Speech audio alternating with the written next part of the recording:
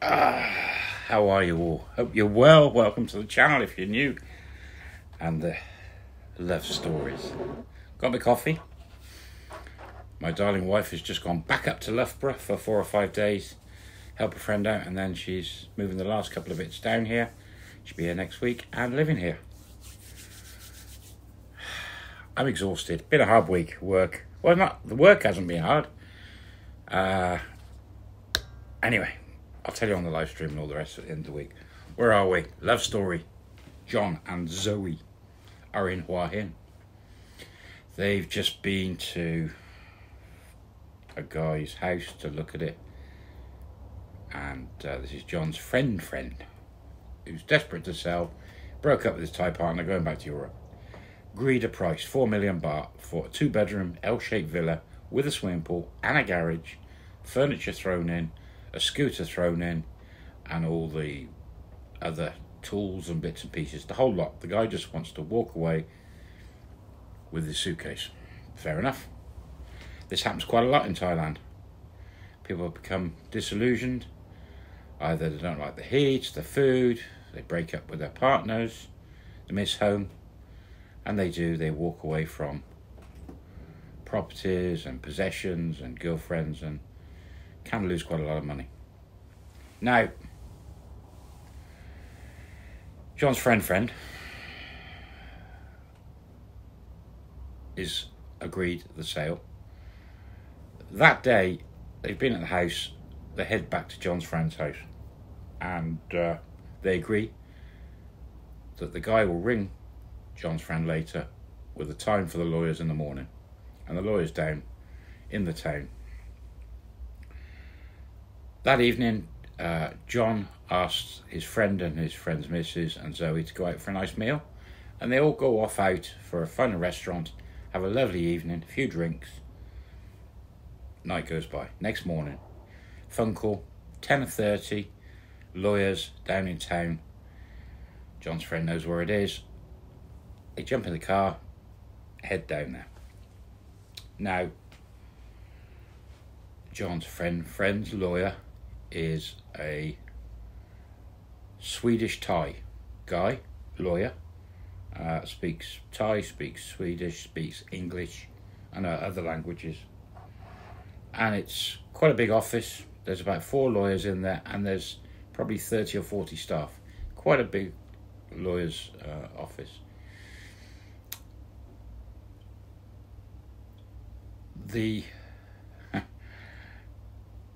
What actually happened is, John and his friend and Zoe go down. They meet the guy, talk to the lawyer. The guy selling the place has already spoke to the lawyer and just said, look, this is a quickie, get it sorted. Now, what the guy hadn't realised is, and his lawyer obviously put him straight, that by selling the property there is fees involved, land transfer and all the rest of it, and it's a few 100,000 baht. But he doesn't want to gamble losing the sale because of it. And he says to John's friend and John, look, it's actually a few 100,000 it's going to cost me to sell this, but I'm going to take the hit because I just want to get gone. So you've got an even better deal. So John's really happy. He's like, okay, it's not costing him anything. 4 million baht and that's it. John talks to this lawyer briefly and asks him, which is the quickest way, and the lawyer says, we do everything. This young lady with you, your partner, will put the property in her name on the deeds, on the Chinook,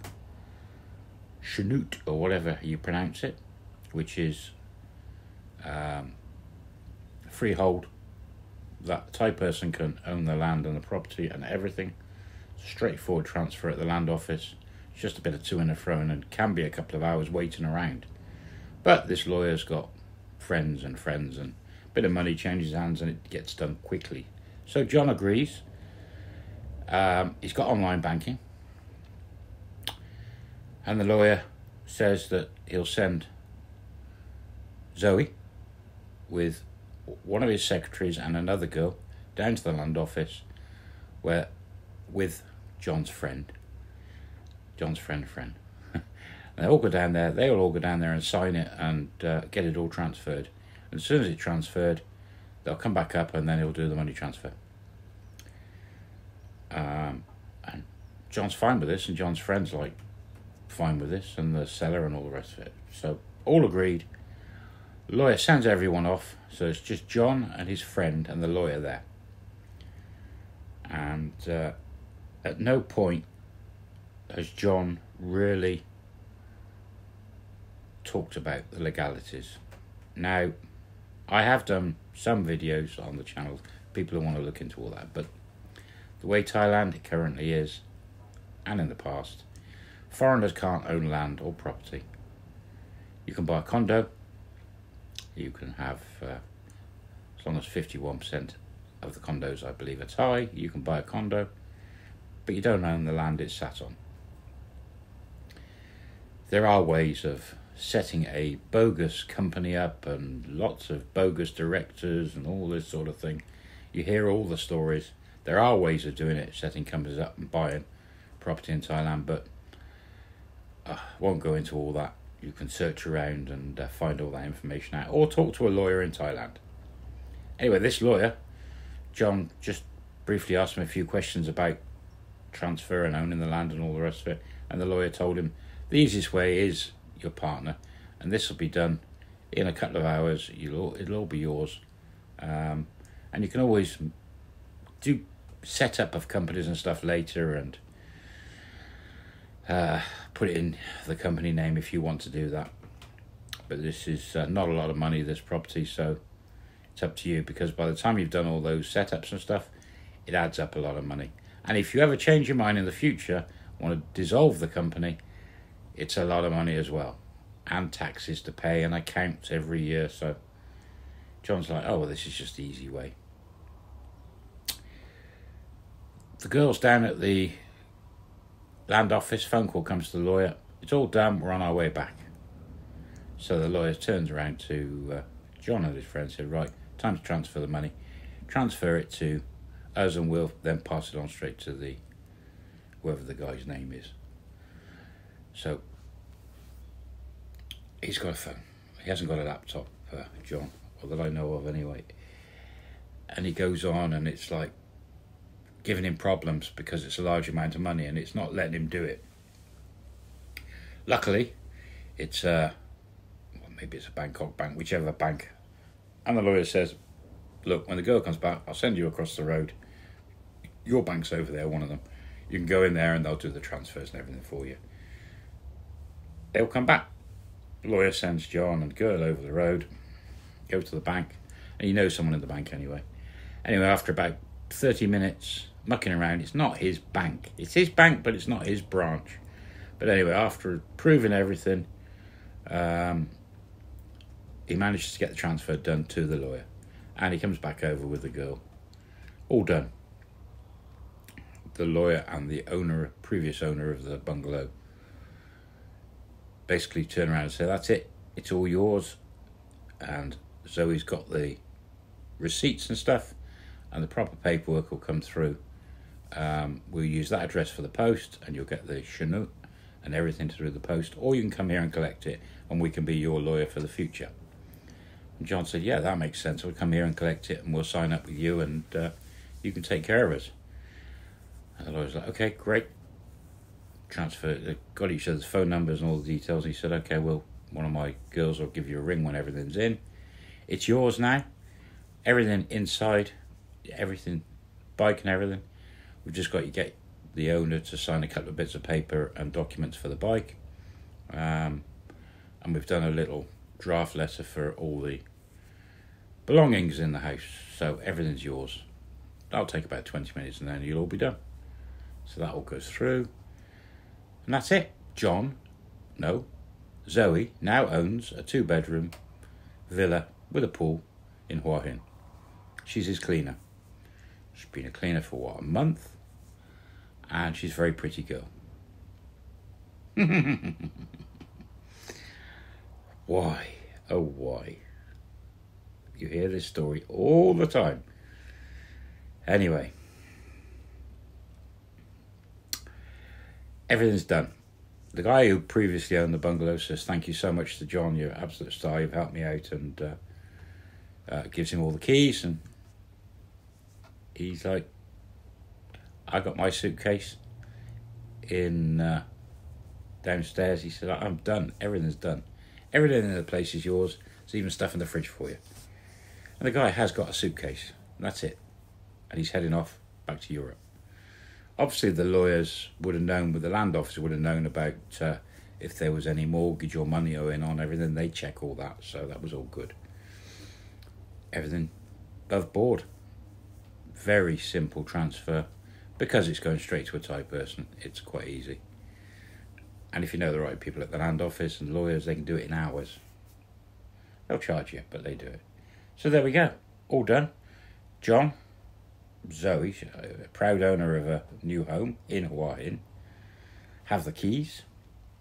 And this is only the second day they're in Hawaii, and they were only coming for a couple of days. John's friend's over the moon. He's like, wow, well, what do you want to do? You've now got a new home in Hawaii, and you've got a home in Pattaya. And John's like, yeah, I hadn't really thought about that. I need to move. I haven't got much stuff, but I've got a scooter. John's friend, no problem. He said, what we can do is I'll drive my pickup truck round to Pattaya. We'll put the scooter on the back and anything you've got, and then I'll bring you back round. And John's like, fantastic. Okay. I've got a return ticket on the ferry. No, he hasn't. He hasn't got a return ticket, did he? He didn't buy one. So he haven't got a return ticket. So yes, he can do that easily. John's friend, do you want to go to your new house then and have a look around? Now it's all yours. And he's like, yeah, let's do it. And Zoe's just over the moon. John's friend gives them a lift up to the house.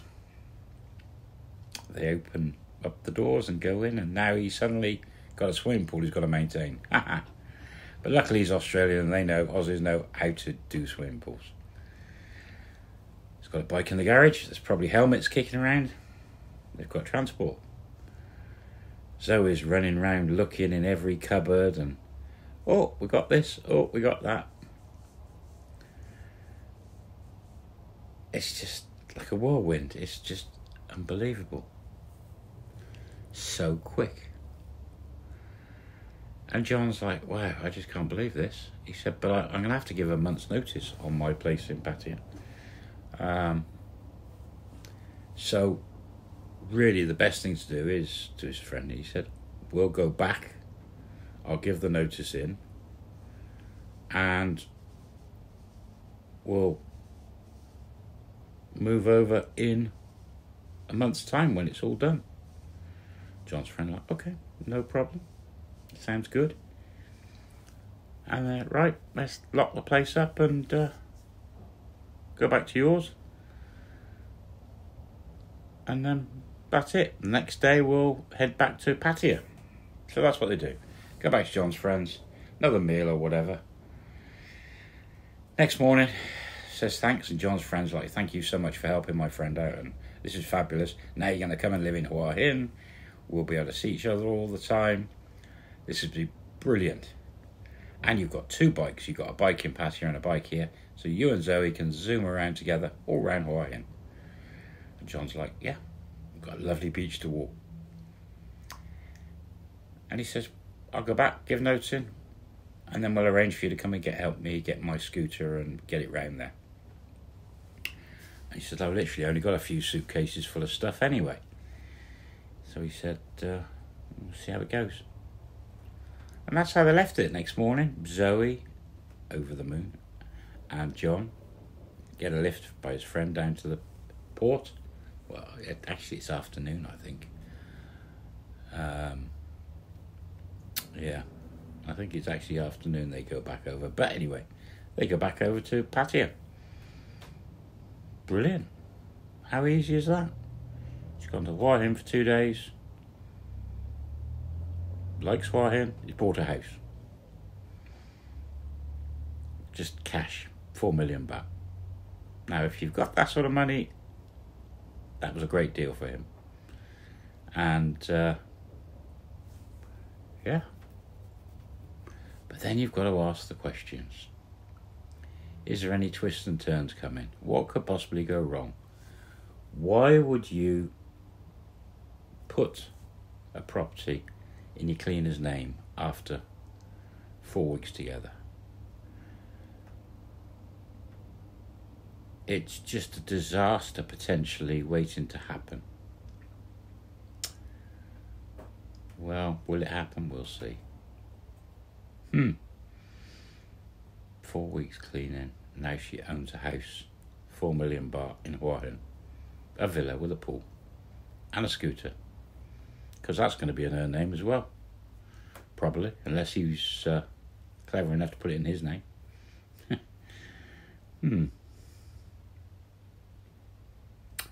Let's leave it there. I'll catch you on the next one. Some people, it's just unbelievable. But he's got plenty of money. What's 4 million baht to him? What's 4 million baht to Zoe? See you next time. Bye-bye.